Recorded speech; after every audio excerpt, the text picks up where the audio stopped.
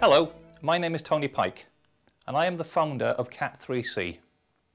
Cat3C is designed to provide supplemental training as you work your way through your ATPL studies. To help you achieve your goal of becoming a professional pilot, Cat3C have developed an invaluable series of unique EASA ATPL exam passbooks, which have been specifically designed for the iPad and are available in the Apple iBook store. The passbooks contain hundreds of exam-style questions and are supported by clear, in-depth explanations and interactive diagrams. The link to the iBooks can be found on the webpage below or at the Cat3C website at the Bookstore tab. Additionally, we currently deliver 3-day classroom-based general navigation courses and will also be providing future interactive online training sessions, plus a range of pre-recorded video seminars.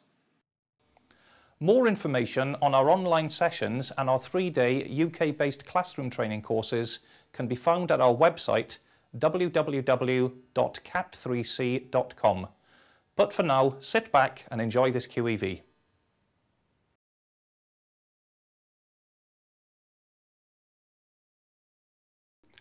An aircraft takes off from Guam at 2300 hours standard time on the 30th of April 2014.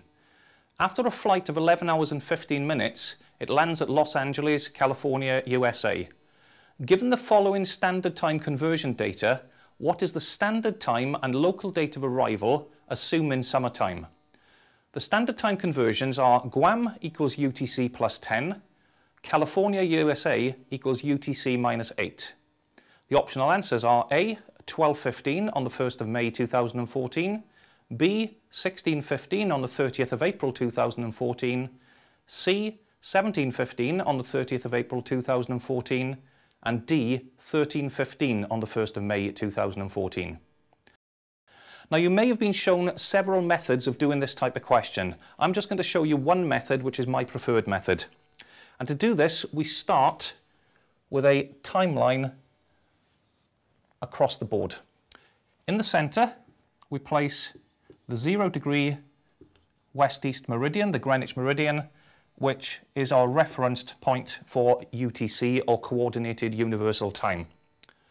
We know that Guam is to the east, simply because it is UTC plus 10. Similarly, we know that California, USA, is to the west, because that is UTC minus 8. Okay, so let's look at the problem. We start with a departure time at Guam of 2300 hours standard time. In order to take that to UTC, we need to make a correction from Guam to the Greenwich meridian. As we can see, that is in a right to left or westerly direction, and therefore we subtract the time. Subtract 10 hours from 2300 hours standard time, and it gives us 1300 UTC, which I will now transpose to this point. The next part of the calculation is to transpose the time from UTC into standard time at California. Again, we're going from UTC to the west, so it's going to be negative. The conversion time is minus 8 hours. 1300 minus 8 gives me 0500 hours standard time. Transpose that across to California, USA, and we have 0500 hours standard time. Notice that the date has not changed at all, so we're still on the 30th of April.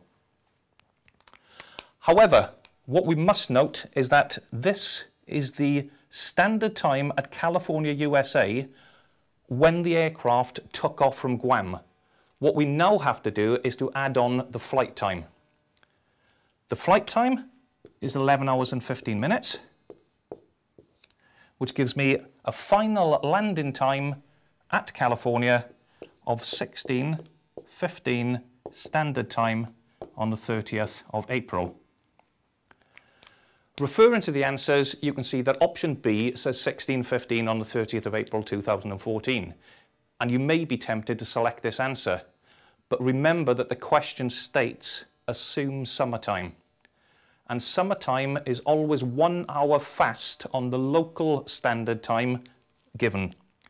So all you do if it says assume summertime, the only thing you do is you add 1 hour to the final calculation. So my final answer, in fact, will be 17:15 standard time on the 30th of April 2014.